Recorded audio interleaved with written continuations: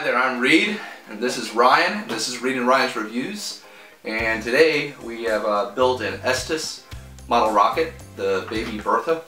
And this is our first rocket that we have built.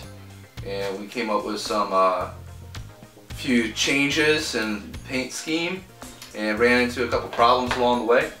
And Ryan put the stuffing in. When we bought the model, it's our first one, and we didn't really know what all to buy.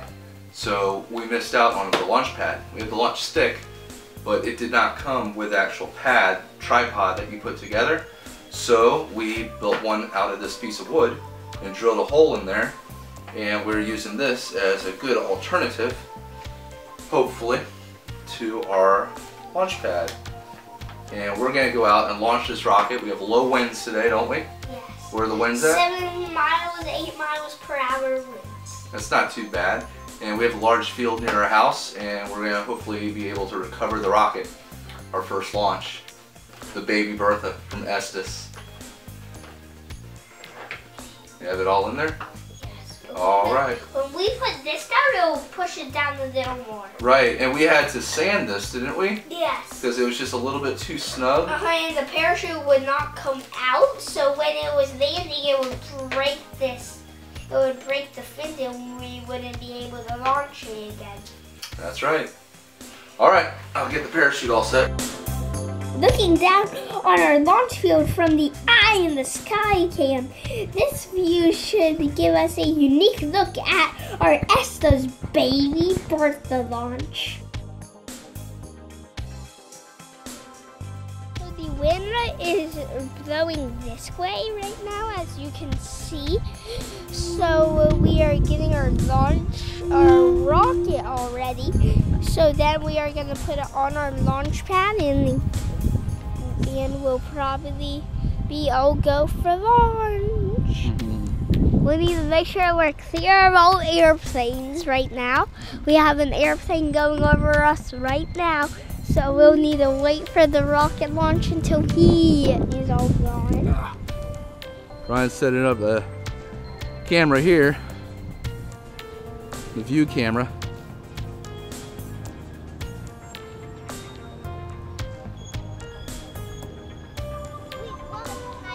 The Baby Bertha.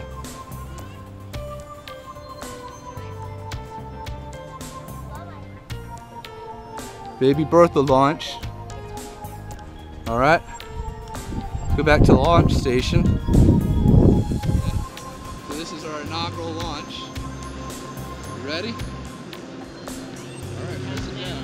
Hold that down. Hold on. Watch the rocket. Watch the rocket. All right. 3, 2, 1.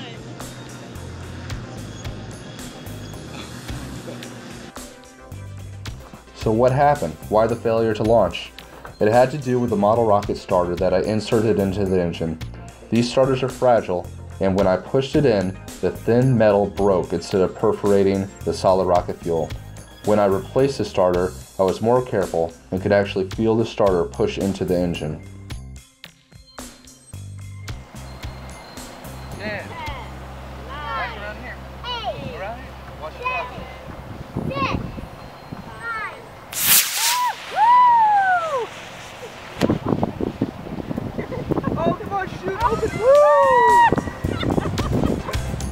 Hold on, Marley, come back.